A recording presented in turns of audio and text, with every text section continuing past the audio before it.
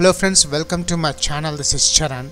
In this video I will show you how to get the selected drop-down value using angularjs. I'm selecting the employee table Ganesh. See here we got the Ganesh here. Now Charan got Charan. If you are a first time visitor to my channel, please subscribe to get the latest updates.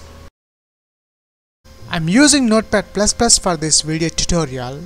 Right now in this page contains a simple HTML code with some header tags h1, h2 and one horizontal line.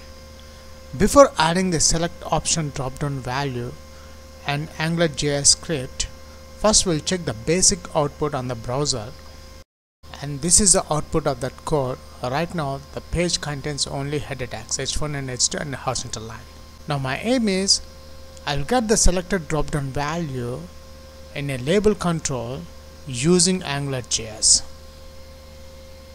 So first thing we require the AngularJS latest CDN link.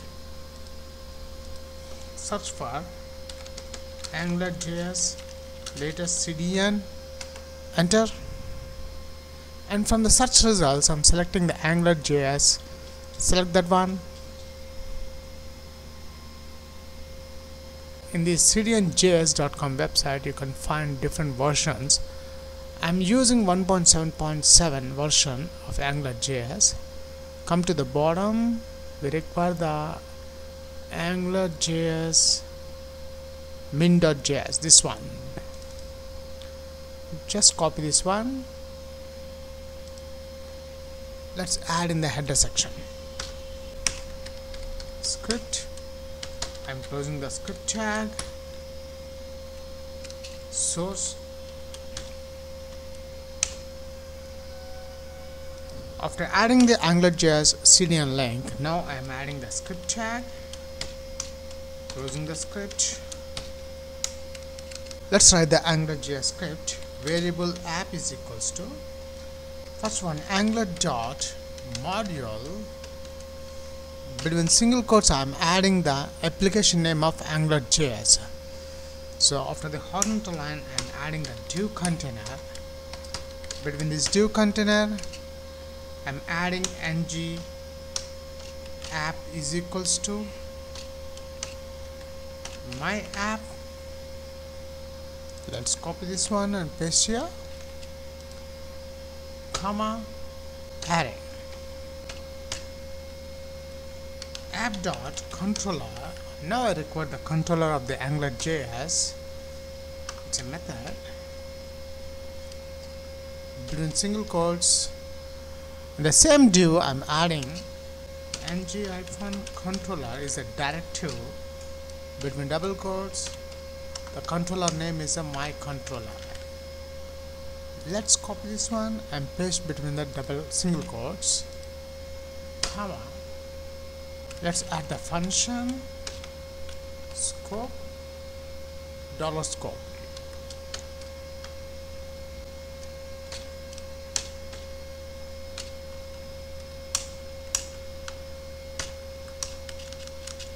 Now in this function I am adding the arrays $scope dot, the variable is the emp details is equals to, between square brackets I am adding curly braces, semicolon. The first one, emp name, colon, between single quotes, Charan, comma, I am closing the bracket here,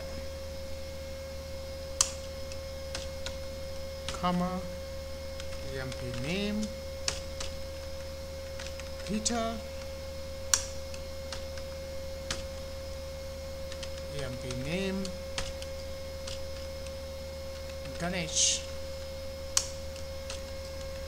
emp name,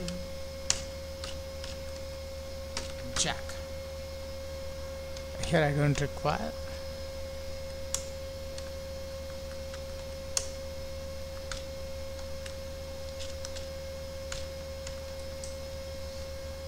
Now let's bind these arrays in the select option.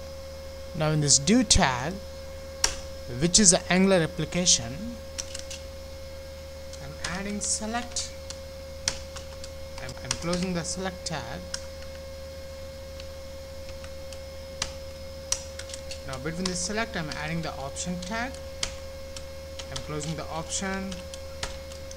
Let's copy this one. I'm adding the second option. The first option, I'm adding the default value